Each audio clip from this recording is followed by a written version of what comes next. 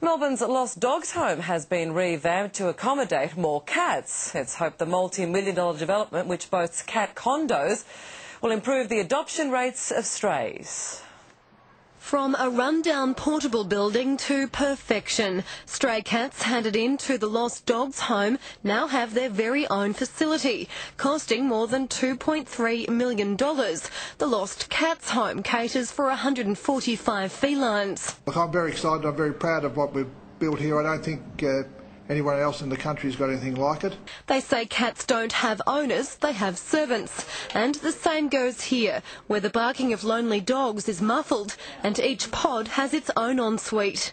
They're very relaxed. As soon as you put them in there, they seem to relax straight away. In the old facility, they were very stressed for a few days, so it doesn't take them long to settle in at all. Currently, just 10% of the cats that end up here find new homes, but it's hoped this accommodation will change that.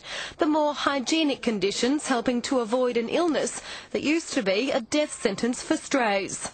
These air-conditioned units are designed to reduce the prevalence of cat flu, which infected 15% of cats in the old holding facility. It now affects just 3%. So while it's cool for cats, operators hope they won't have to live here for long.